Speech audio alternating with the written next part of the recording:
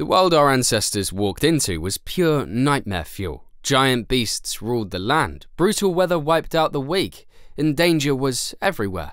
Homo sapiens were small, fragile, and had almost no chance. But somehow, they didn't just survive. They changed the game forever. How did the weakest hunters end up ruling a world built to destroy them? The answer is more incredible than you think. Okay, it doesn't take a genius to know the Earth around 50,000 years ago was not the world we know today. Forget the skyscrapers, the robots, and the automobiles that roam the streets. On a fundamental level, the Earth was a whole different experience during those times. For one, it was colder, drier, and to be frank, a whole lot weirder.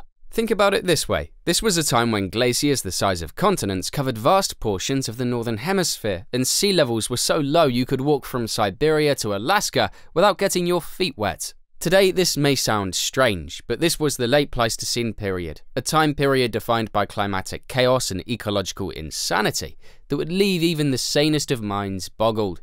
Today, it's common to worry about climate change, but back then, ancient humans probably prayed for climate change. But why? Well, unlike today, this time period had no stable, cozy climate. No. The Earth was like a pendulum on a roller coaster, swung between glacial and interglacial phases, with a kind of climatic mood swing only a geologist could love. In fact, these fluctuations were so insane that they drove radical shifts in ecosystems, water availability, and even vegetation zones.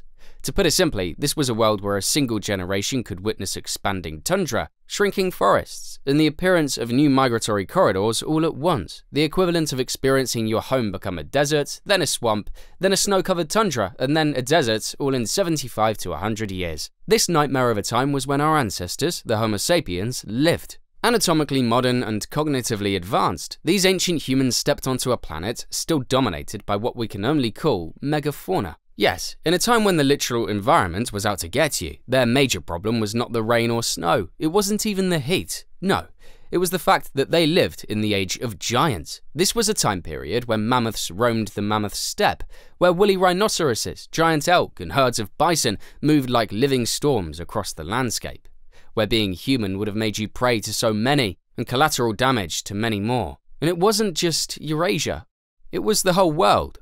North America was populated with giants like the mastodons, ground sloths, saber-tooths, and bears like Arctodus simus, which, by the way, is a hypercarnivore that stood over 11 feet tall on its hind legs. Over in South America, glyptodonts and giant armadillos were tumbling across savannas that would eventually vanish. Africa, although milder, also had its own beasts like elephants, lions, hippos, and so much more.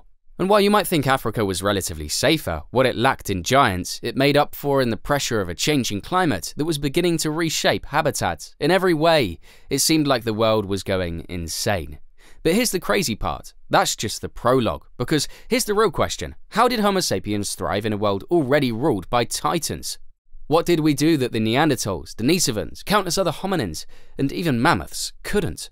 Well, to find out, stay tuned, because the Ice Age world was just the stage. The real story is how we took over the play. Today, it seems that, as humans, there is almost nothing we can't achieve. However, strip away our technology, and the humble Homo sapien becomes what we would refer to as a fragile predator. See, against all odds, in the age of giants, despite the difference in power and size, these ancient humans still managed to dominate the planet. Now, today this might seem like the expected outcome, but back then, this made no sense. Especially when you consider we managed to survive where our physically stronger cousins, the Neanderthals, and many other smaller megafauna couldn't. This paradoxical rise to dominance, despite being an insane outcome, can be attributed to a combination of anatomical features, cognitive abilities, social structures, and technological innovations, the likes of which the world has never seen before.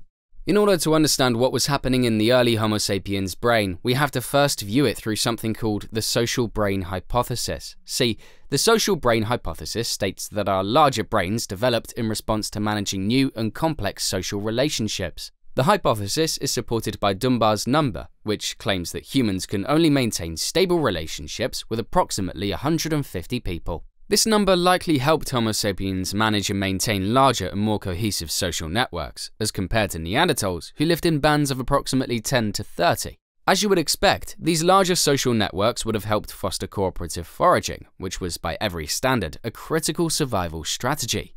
To take things a step further, evidence of shared hunting practices among hunter-gatherer societies tells us that Homo sapiens hunted in larger, more coordinated groups. Much like gangs today, this grouping possibly gave them an edge over Neanderthals and other animals, who may not have had the same level of social coordination. But going out as a group was just one part of the equation, as what truly made all the difference is what still makes all the difference today: technology. See, much like with all of history, tool development was a key factor in the Homo sapiens' unlikely success. See, when we look at our cousins, the Mousterian tools associated with them were primarily flake-based and used the Louvois technique. This technique basically involved preparing a core by striking off flakes in a controlled manner, producing tools with a predetermined shape. So basically, smack it until it's sharp and pointy. Although it seems simple, this technique allowed for the creation of sharper, more efficient tools with less waste, such as scrapers, points, and, of course, blades. When Homo sapiens came onto the scene, much like most things, they took a different path.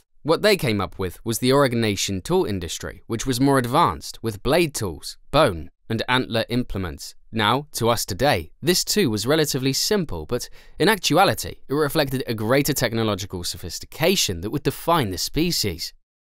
And as you can already deduce, this leap in tool-making ability is a direct result of cognitive milestones that allow for improved planning and resource utilization. More than any other thing, cognitive evolution played a central role in the rise of Homo sapiens. From the formation of tools to get this language. Although it isn't what you might imagine when you think of early Homo sapiens, evidence from the Blombos cave, including ochre engravings and shell beads dating back as far as 77,000 years, suggests that early sapiens actually engaged in symbolic thought and possibly early forms of language. This insane cognitive leap made all the difference, as it allowed for more complex social structures and better communication, which even today is essential for organizing large-scale hunting and survival strategies. Not to mention the development of theory of mind, which is the ability to understand others' mental states, also played a large role in helping cooperative behaviors and strategic thinking. Now, all this is amazing and borderline mind-blowing, but what truly set our species on the path was the ability to control nature, and it began with Prometheus's gift, fire.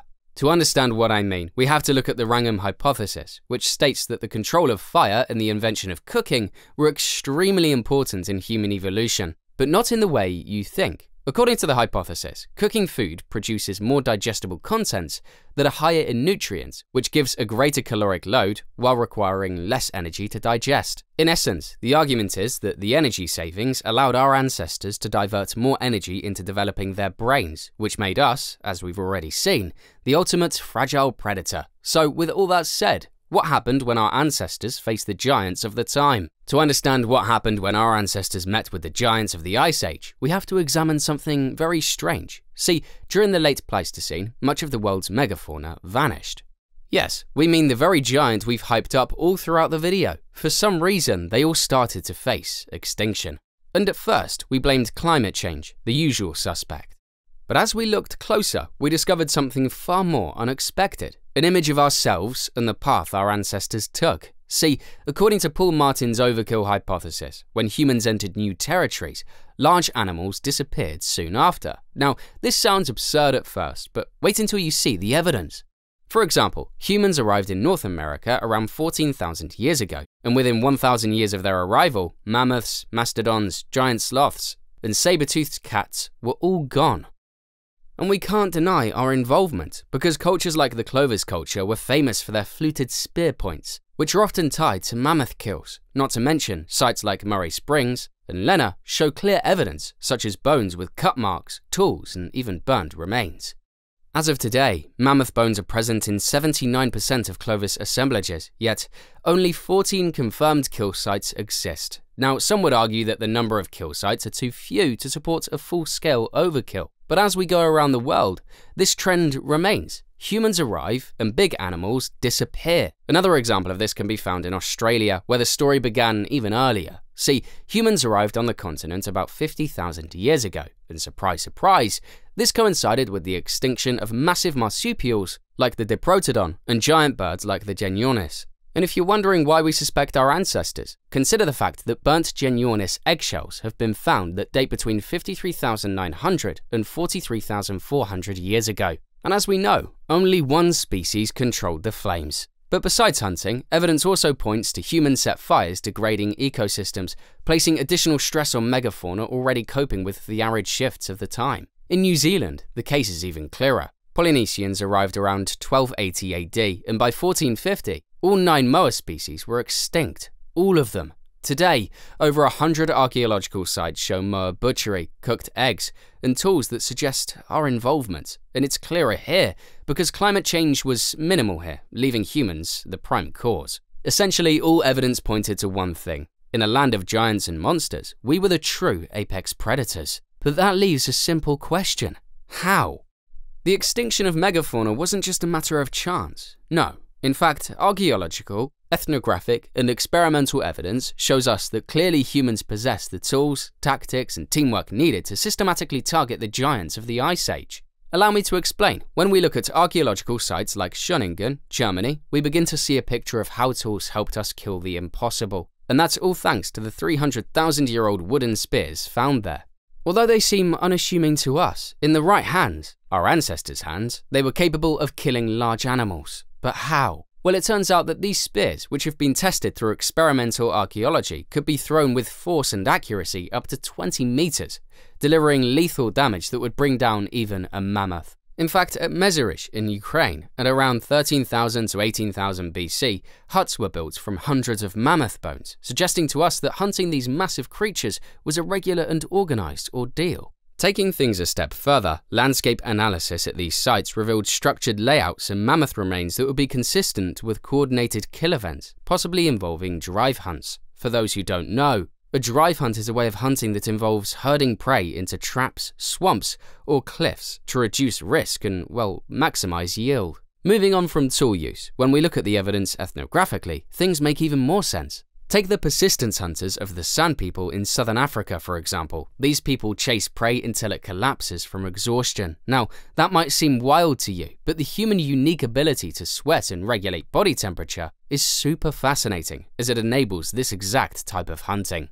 As it stands, it's likely this endurance strategy worked on Ice Age megafauna, especially in open environments where groups could track and wear down large animals over long distances. Tired, the animal would put up less of a fight and would be a relatively easy kill. Then there was fire. As we said before, early humans controlled fire for cooking, but they did a little bit more than that, as they also manipulated their environments using fire.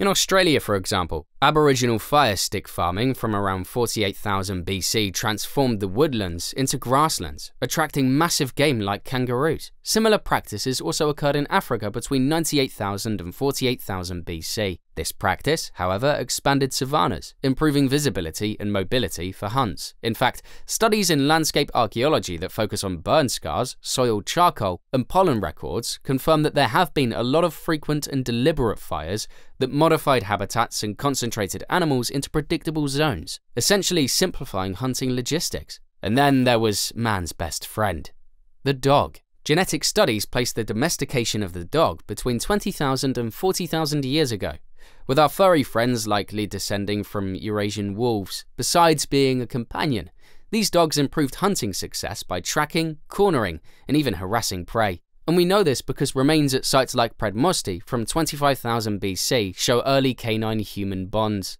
But that's not all, as ethnographic records from indigenous North American groups also show dogs were used to hunt large animals like elk and bison, improving efficiency, reducing risk, and guarding campsites. But why go after the giants? Well, energy expenditure models have shown us that there was an economic sense behind hunting megafauna. A mammoth, weighing 4 to 8 tons for example, provided up to 2 million kilocalories. That's enough to sustain a 25-person band for weeks or months.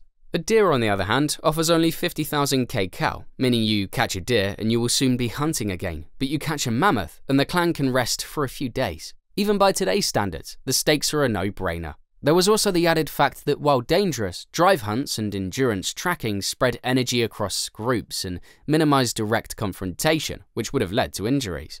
And seeing as persistence hunting might have burned between 1,000 to 200 kcal per hunter, it seems like a really good deal to go after the bigger prey. Together, archaeological and ethnographic data, along with experimental testing and energy modeling, show us that early humans were not passive scavengers. They were strategic, organized predators. Sure, the debates still continue as very few confirmed kill sites exist, and megafauna in Africa and parts of Eurasia survived longer, suggesting climate shifts also played a role. But the scientific consensus is shifting. Humans didn't just stumble into extinction zones, they engineered them. After all, they had the ability to shape landscapes, wield tools, and cooperate over long durations, which ultimately were the traits that gave them an uncanny, distinct edge. But here's the thing. These three traits are the core of who we are today, and as such, they raise the question, are we any different from our ancestors who hunted giants? So what do you think? Was it our brains, tools, or something deeper within our ancestors that gave us the advantage over the large beasts that roamed the earth? Sure, we adapted, we collaborated and innovated to create a thriving existence in a megafauna world. But was there also something else? Something that set us apart from everything else, like an unrivaled instinct for survival?